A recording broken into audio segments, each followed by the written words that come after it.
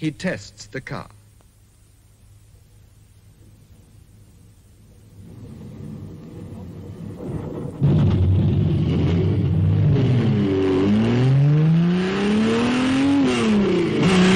Over the years, the racing car has changed, and the necessity for the sensitive and precise handling of the faster, lighter Grand Prix cars of the post-war era emphasized the need for a more subtle and controlled driving technique. Fangio, with his iron self-control and uncanny skill, met this demand with contemptuous ease, to set a style that raised the art of racing driving to the height of a new science.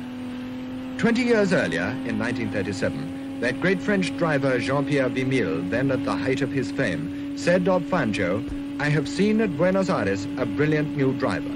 The day he has a real racing car to drive, he will perform miracles." The truth of that old prophecy is here for us to see.